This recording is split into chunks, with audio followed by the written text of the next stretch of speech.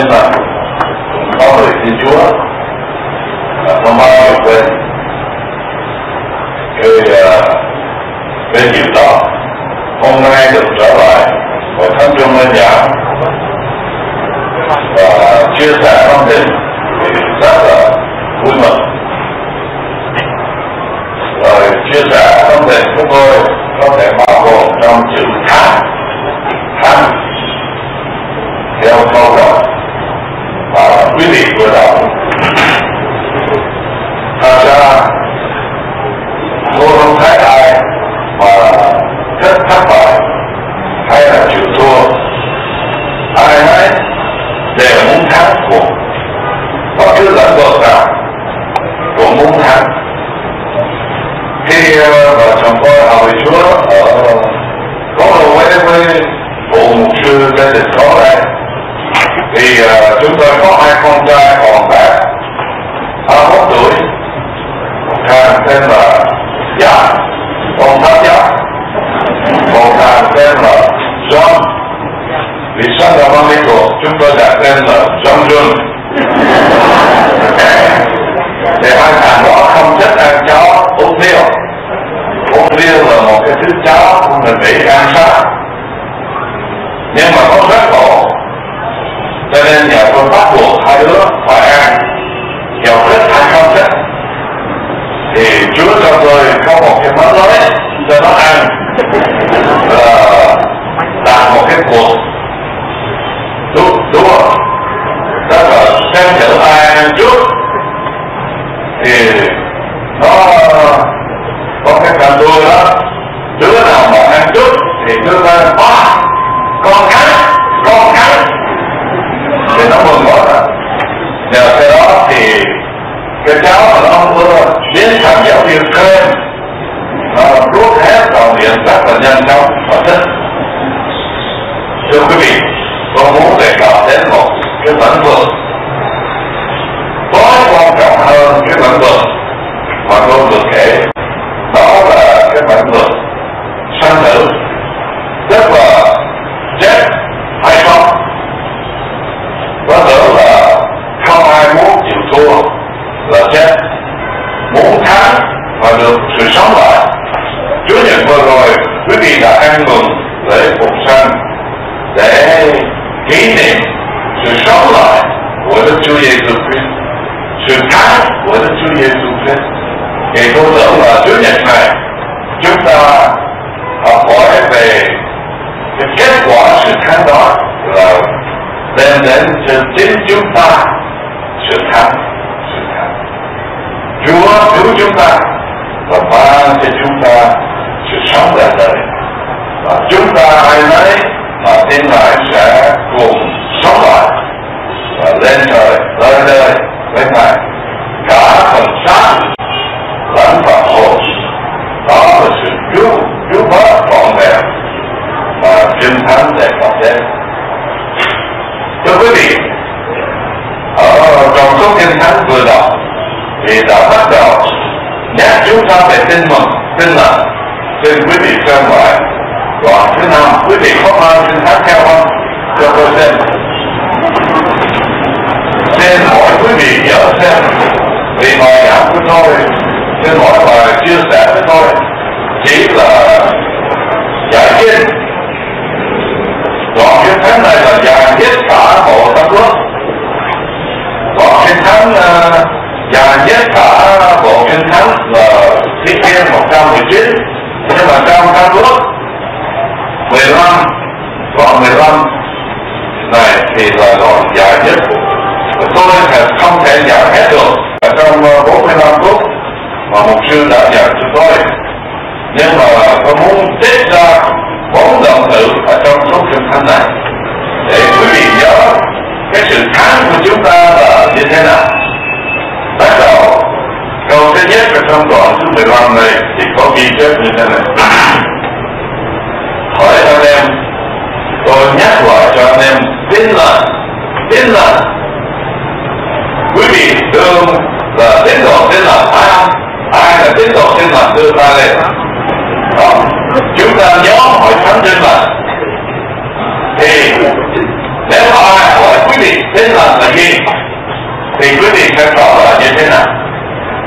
Có một lần ở Thông quê tôi gặp một vị lão thần, vì đó hỏi tôi tin lành là gì, thì tôi lại hỏi theo cụ nghĩ tin lành là gì, thì cụ nó không hiểu, cho nên tôi nói tin lành tức là tin rất tốt là cụ nói phải là một cái tin làm cho mình tức cái gì.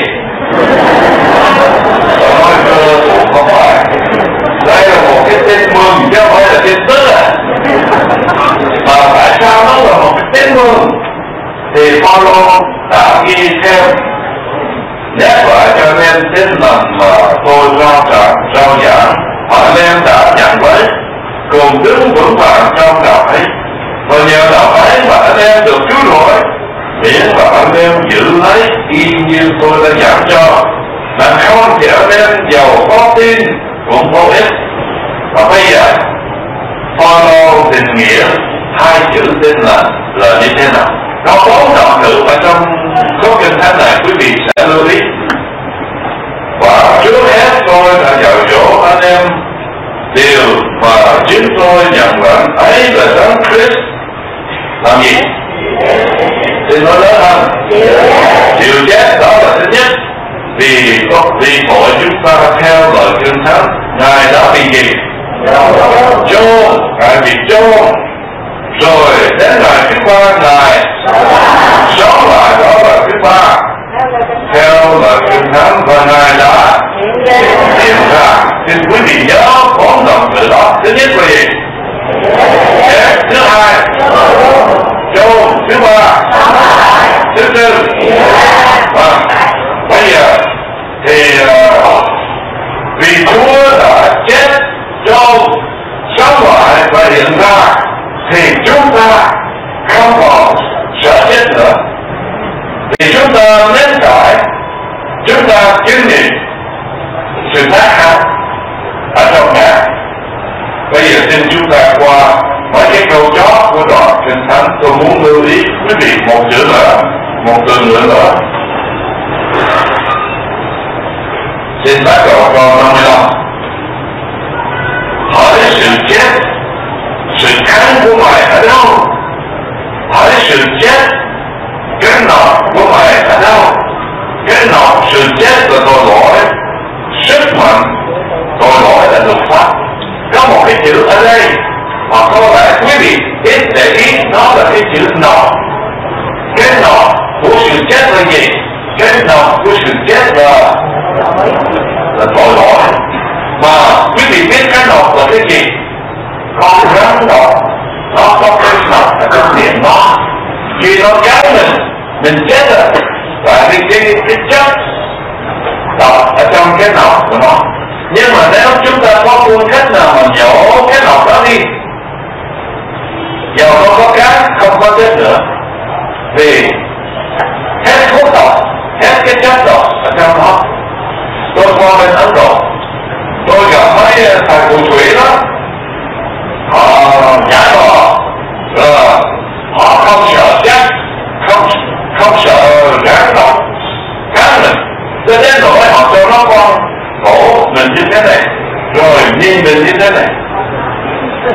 Nhưng mà con không có bị lừa gạt, con biết là mấy thầy phù thủy đó đã nhổ cái đầu đi, cho nên giờ nó có cắn đi nữa không có sợ. Họ mới dám cho rắn đến gần mình như vậy đó. Mà có ong cũng vậy, con ong có một cái nọc ở trong miệng đó, một khi mình đốt mình, một khi nó cắn mình thì dính luôn cái nọc nữa, không có sợ nữa, thì không còn có cái nọc. Thì đó là cái ý tác giả muốn nói ở đây. Cái nọc của Mày ở đâu? Bây giờ Chúa chịu chết, Chúa sống lại, thì tội lỗi đã chịu thua, tội lỗi đã bị tấn lên vào vật người giá, tội lỗi đã cho nó ở trong mồ mả. Và khi Chúa sống lại, Ngài ban cho chúng ta sự tha tội, sự cứu rỗi khỏi tội lỗi. Cho nên chúng ta có sự thắng, vì Chúa đã chết, chịu chôn, sống lại và hiện ra. Bây giờ tôi muốn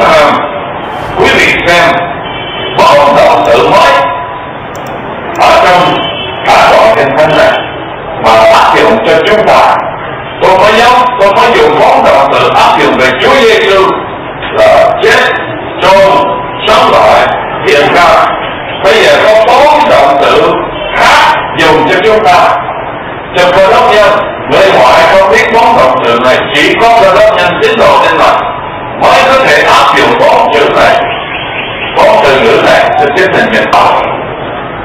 Tối 2 giờ nhiều tín đồ mà họ hưởng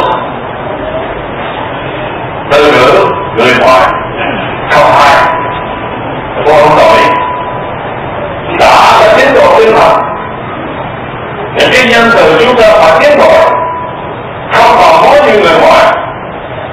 Tôi đến thăm một gia đình Cơ Đốc, tín đồ tin lành lâu năm, phải hỏi thưa ông bà song thân còn không? Tức là ông bà thân sinh còn không? Họ nói mất rồi. Ủa? Hai cụ chưa tin Chúa sao? Không tin Chúa đâu đó mà, chắc sự họ thắng mà. Tôi nói như vậy là sao gọi là mất à? Tín đồ tin là không bao giờ mất à?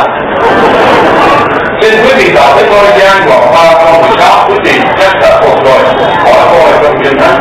Vì Đức Chúa yêu thương thế gian đến nỗi con một của Ngài, hầu cho hễ ai tin vào ấy không bị hư mất à, mà được sự sống đời lại, không bị hư mất à. Mà tại sao nói song thân đã mất rồi? Cho nên quý vị bây giờ đừng có bao giờ dùng cái chữ mất đối với một tín đồ nào đã tin Chúa. Dùng cái động từ nào? Quý vị hãy xem ở trong đoạn Kinh Thánh này. Thắng Phaolô dạy cho chúng ta một động từ mới. Ở câu 20. Câu 20.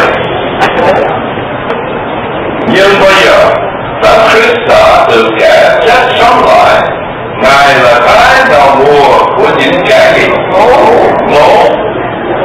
Khi chúng ta nhắm mắt tắt thôi là ngủ yên ở trong Chúa, chứ không phải mất, không phải chết.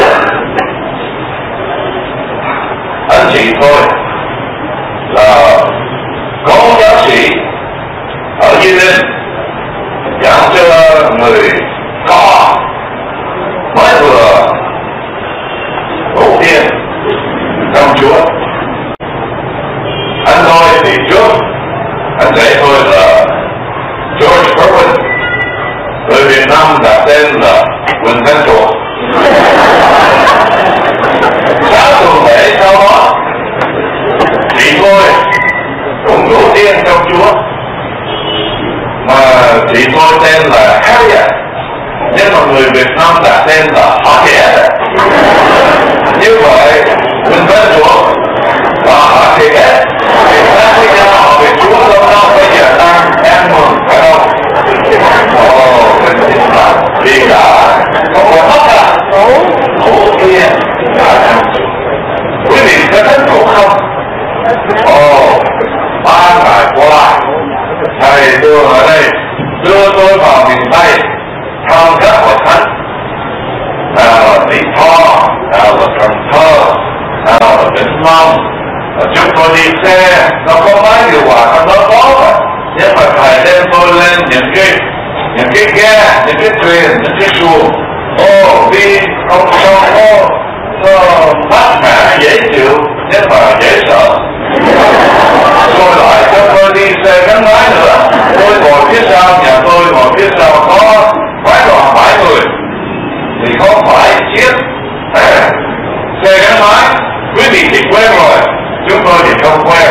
Đi xe gắn máy, mà nhất là đi những cái đường rộng trên này xi măng đó.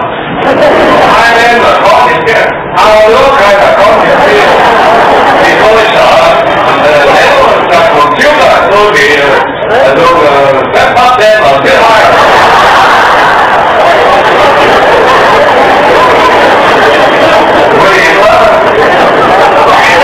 Rồi khi về đây nói thật với quý vị, khi hôm tôi bị kiệt sức không thể tưởng tôi bị sốt rồi, đau bụng nữa. Nhưng mà cảm ơn Chúa, của mục sư Lê Đình Đô và mục sư Lê Đình Ân đã cầu nguyện cho tôi, và bây giờ tôi có sức giảng trong hôm nay. Nhưng mà khi hôm quý vị biết tôi ngủ mấy giờ không? 6 giờ rưỡi tối tôi đi ngủ. mà tôi ngủ biết cho đến 4:30 sáng hôm nay. Bây giờ tôi khỏe, tôi giảng được thì mọi tôi chia sẻ 3 lần hôm nay. 3 lần, vì sao? Ngủ yên, chứ không phải chết à. Khi người ta lên giường ngủ, chúng ta chúc họ gì? Chúc ngủ ngon thế ai mà chúc chết ngon. Thì chết là hết rồi. Nếu là có người đời chết là có cái nền mà không phải hết rồi. Cho nên từ nay trở đi, quý vị nhớ, nếu nghe tín đồ nào nói rằng bà con Cơ Đốc của họ đã mất rồi, sửa lại họ lên. Nói sự con thắp lên, gắn cứu vào Cô-rinh-tô thứ nhất khoảng thứ 15 câu 20. Nói là bây giờ phải sửa lại từ ngữ này, cho đó là từ ngữ Cơ Đốc tổ tiên, hoặc là được căn chết à, hoặc là gì đó, nhưng mà đừng có nói mất à, đừng có nói mất. Cái đoạn từ thứ hai và chúng ta thấy ở trong đoạn này cũng vô cùng là hay, là sau khi người ta chết thì thường chúng ta làm gì? Chôn, phải không? Nhưng mà Cơ Đốc nhân không phải là chôn, phải có một từ ngữ mới. Từ ngữ nào? Xin quý vị xem câu 35. Nhưng có kẻ sẽ nói rằng hỡi người chết sống lại thế nào, lấy pháp nào mà trở lại, hỡi kẻ giải kia, hoặc gì người gieo nếu không chết như trước đã thì không sống lại được. Ở đây cho chúng ta biết là Cơ Đốc nhân không phải là chôn, mình đem là gì? Gieo. Chúng ta chỉ chôn lát thôi, hay là có những cái phần gì mà không muốn làm nữa đó thì chúng ta chôn. Còn chúng ta kết gặp một giáo nữa, cái nó mọc lên. Tôi nhớ có một lần khi học về Chúa ở bên Phú Yên và Truy có một tín đồ bên Mỹ gửi cho tôi một cái bao, một giống bông thọ, ở bên này không có viết đẹp, thì tôi đưa cho anh đồng hương, anh lên rồi sau đó trồng và nó mọc. Viết đẹp. Thì nhiều người nghe họ tin lấy giống à, mà lấy giống thì phải làm sao? Lấy cái bông rồi phải cho nó chết đi, phải không? Nhưng mà tôi chưa hiểu cái vấn đề đó. Tôi tưởng là nó còn tươi, mình lấy cái hạt giống nó tốt hơn. Cho nên tôi thấy anh Toàn là anh làm vườn cho tôi, anh để cho nó héo trên cái cây như thế này rồi anh mới hái, rồi anh lấy một. Tôi nói không, làm như vậy thì chắc là cái bông không còn đẹp. Bây giờ phải lấy cái bông nó còn tươi đẹp đó. Anh nói không, một sư không hiểu. Cái này tôi là chuyên môn làm vườn thì phải để cho nó chết đi. Và chính tác giả đã nói như vậy đó. Người chết sống thôi, cả kẻ giả kia vật gì người gieo nếu không chết đi trước đã, cái hột giống phải thật chết đó, héo đem thui thì mình mới có thể trồng lại và nó sống lại. Có một câu chuyện thật xảy ra ở bên Ai Cập. Quý vị biết là bên đó có nhiều kim tự tháp và có những hoàng đế xưa tên như là Pharaoh, Môi-se gặp ông Pharaoh, và đó là trước đây chừng 3.000 năm, 30 thế kỷ, thì họ đi vào một cái kim tự tháp để họ đem cái quan tài của vua đó ra sát hồn nào đó, là vì họ đã uống thành một cái phương thuốc gì mà quá hay. Thì khi cái tài nó đương nắm cái gì họ bỏ ngón tay như thế này, xem thử trong đó có gì việc, trong đó có một hộp giống. Họ nói bây giờ để cái gì mẹ ưa rồi xem nó có mọc được không, thì họ ưa trong một cái chậu đó, rồi họ tưới chỉ hàng năm phơi nắng. Quý vị biết không, bao nhiêu ngày có một chút xanh nó mọc lên, rồi sau đó cây nó lên ra lá và có trổ bông nữa, rồi rốt cuộc có trái nữa. Họ nói rằng họ giống đã chết đi 3.000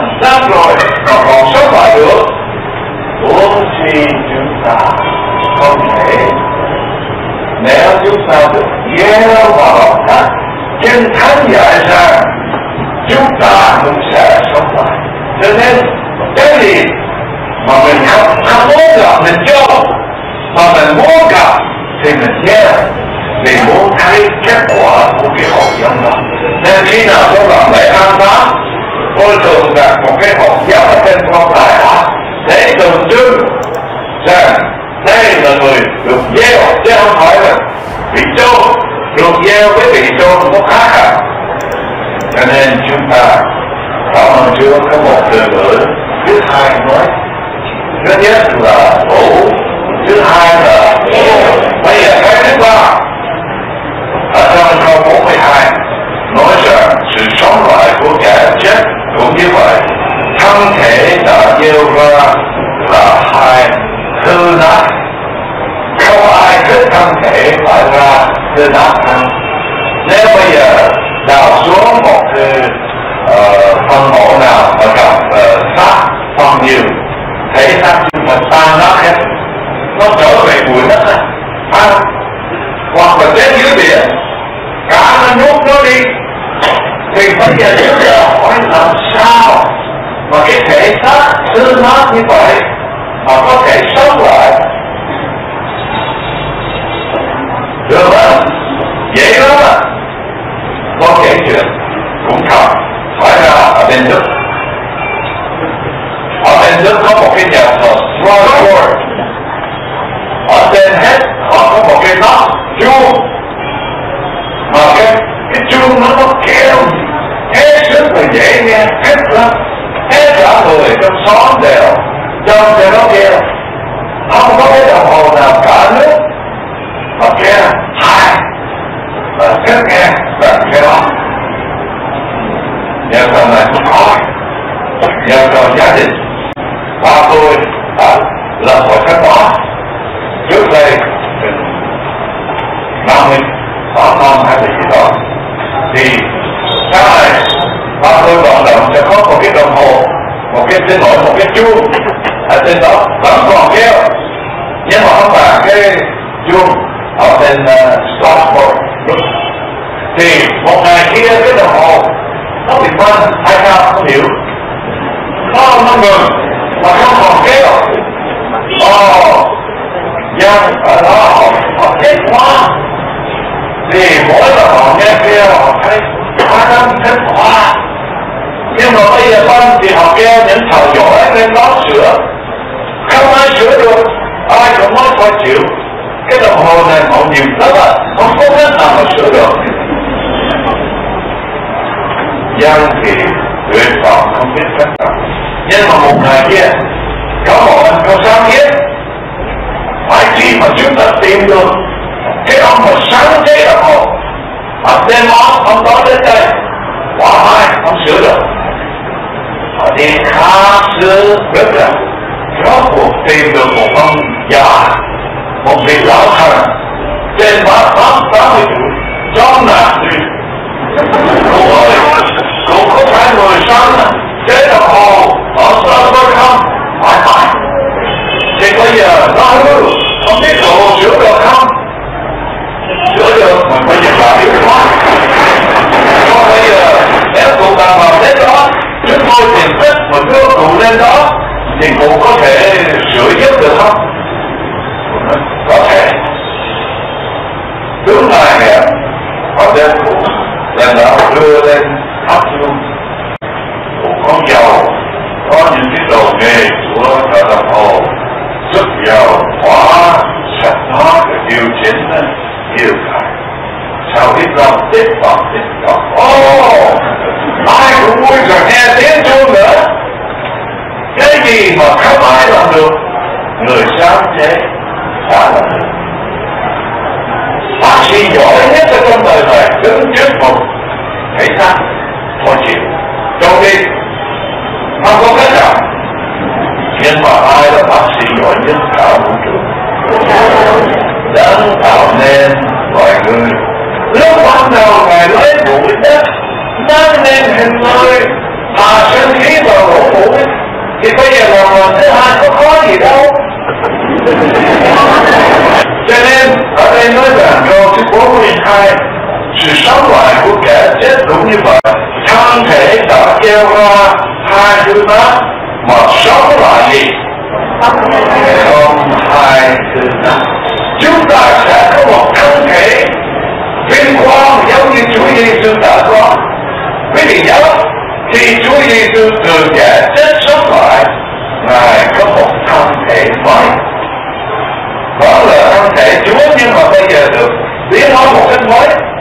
Đi qua cái đường họ không có sao, thắng được, giảng được, cho nên bay lên trời hay không.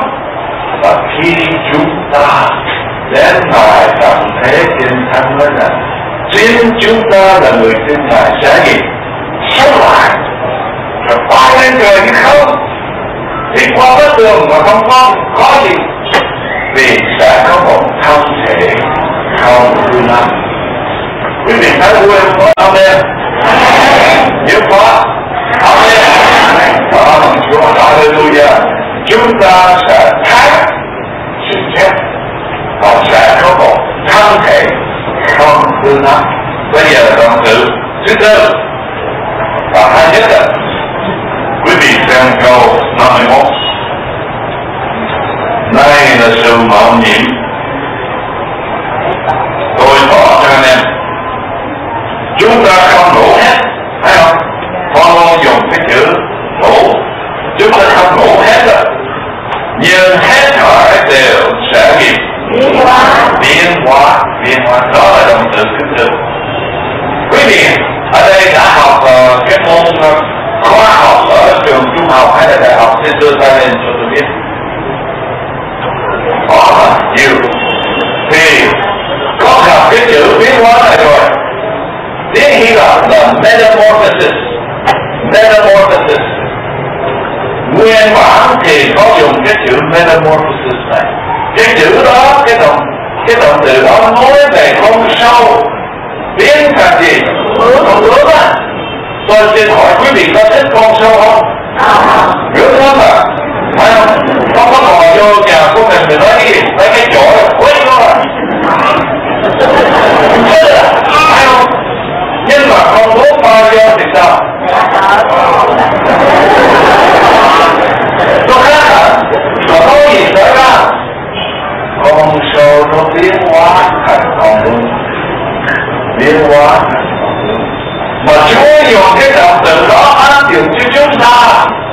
Xin hỏi, trước kia tôi chỉ là con sâu, còn về đất á, nhìn đất á, không ai muốn là xấu ta, ngồi giỏi, ghen ghét, nóng á, điều cái. Họ không muốn gặp tôi nữa.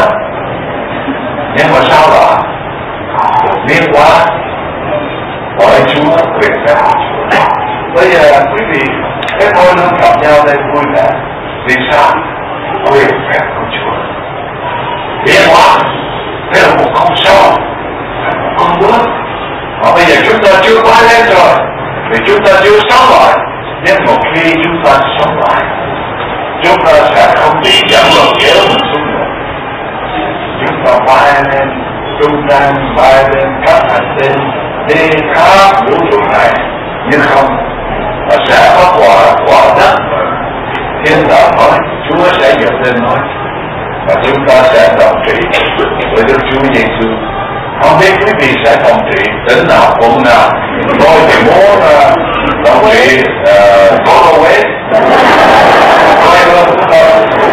Có phải Chúa cho tôi đồng thị trưởng không biết à?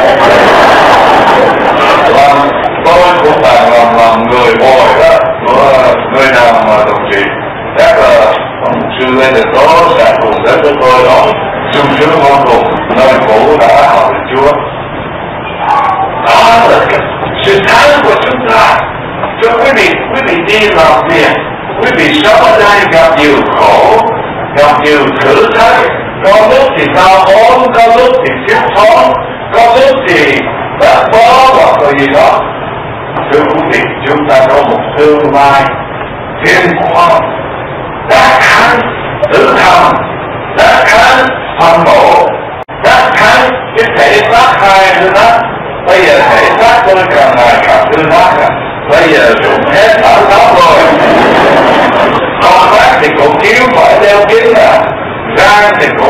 bao nhiêu rang. Tôi nói theo chết quả không rang mô. Rồi cái lỗ tai này nó nặng nề, ai muốn nói chuyện với tôi phải nói vào lỗ tai này tôi mới nghe được. Rồi cái gì cũng là có khi tất rồi, có khi nhức đầu rồi đủ thứ, chân thì cũng yếu. Thưa quý vị, một ngày nào đó quý vị và tôi sẽ có một thân thể không còn tương lai. Đó là sự tàn kháng mà sự chết thì biến thành gì? Khổ. Sự trâu biến thành gì? Nhiều. Và hư nát thì thành gì? Không hay hư nát. Và rốt cuộc chúng ta sẽ tiến hóa như Chúa đã sống lại. Cảm ơn Chúa. Đó là sự tác kháng của Cơ Đốc nhân của chúng ta. Vì xin đọc lại câu 57. Nhưng tạ ơn Đức Chúa Trời đã cho chúng ta sự thắng nhờ Đức Chúa Giêsu Christ chúng ta. Nhưng mà còn một câu ở trong Kinh Thánh, tác giả Phaolô kết thúc, và tôi muốn kết thúc với câu này. Vậy khi nào mà nói vậy thì có ý nghĩa là mình nhìn cái gì trước đó và bây giờ sẽ có một cái gì mình phải làm sao. Vậy thì sao? Xin quý vị đọc với tôi. Bởi con em yêu dấu của tôi phải vững vàng cho chúng ta, phải không để Chúa cứu trợ tôi, vì biết rằng không có của em trong Chúa các hải đến nào. Chúa muốn chúng ta làm công việc gì? Tôi xin đề nghị quý vị coi đều. Thứ nhất là mình đã biết chắc Chúa sống lại, và biết chắc mình cũng sẽ sống lại. Thứ hai là mình được biến đổi ở trong cuộc sống của mình và sẽ biến đổi trong tương lai nữa. Nhưng mà còn một điều nữa là phải đi báo tin mừng. Báo tin mừng. Bởi vì có cái thánh là tạo đầu. Mình tin rằng là Phaolô nhắc chúng ta về tin mình. Mà tôi dám chắc rằng nếu hỏi Phaolô bây giờ làm công việc gì là tốt nhất là cần nhất còn Phaolô sẽ nói đi báo tin mừng cho người hàng xóm, cho người cho bà con, cho bà thử, báo tin mừng cho người tại sở làm việc của mình, báo tin mừng cho người ở trong trường. Đó là cái phận sự của mỗi chúng ta. Xin đừng có đổ hết công việc đó cho một sư Tây Đình hơn, cho có một sư cho bọn cả đó.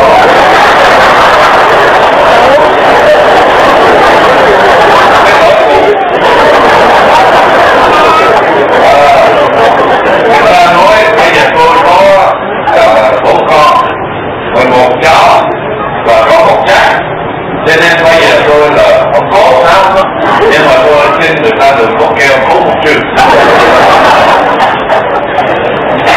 Thì bây giờ Chúa muốn chúng ta đi báo tin. Tôi cảm ơn Chúa hội thánh ở đây có một cái linh mục quá tốt, coi là chứng đạo sâu rộng. Và tôi xin đề nghị quý vị sẽ tìm cách gia nhập vào lớp. Xin hỏi ông, chúng tôi không còn kêu là bùng nổ, vì ông sư Lê Cao Quý, ông qua Mỹ học với tôi. Ông nói là tôi đem cái gì bùng nổ về Việt Nam mà ông cho Nhật Bản. Cho nên yêu cầu tôi đổ tên. Cho nên bây giờ chúng tôi gọi là chứng đạo sâu rộng. Chứng đạo sâu rộng. Nên quý vị cũng gọi một cái tên mới nữa là chứng đạo sâu rộng. Thì ở đây có cái khóa hướng nghiệp. Cảm ơn Chúa. Thì quý vị nên càng sớm càng tốt giao nhập vào lớp đó và học để quý vị có thể đi báo tin mừng cho ta biết về sự sống lại, về sự tác kháng của Đức Chúa Giêsu. Xin chúng ta cử đầu nhắm mắt và cầu nguyện. Chết lại ba ngôi Đức Chúa Trời và Đức Cha, Đức Con và Đức Thánh Linh. Chúng con hôm nay hết sức vui mừng vì được dự phần ở trong sự thắng của Đức Chúa Giêsu. Chúa là thắng, chúng con cũng sẽ thắng. Đã thắng tử thần, đã thắng thần hồn, đã thắng những sự tan nát của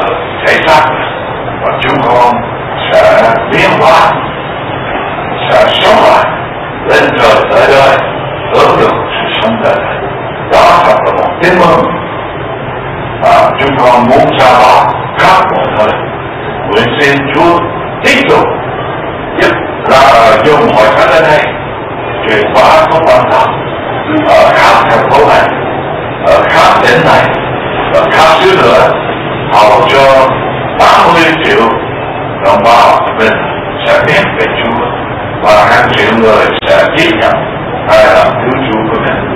Chúng con cầu nguyện bao nhiêu điều nhân dân Chúa Giêsu Christ. Amen.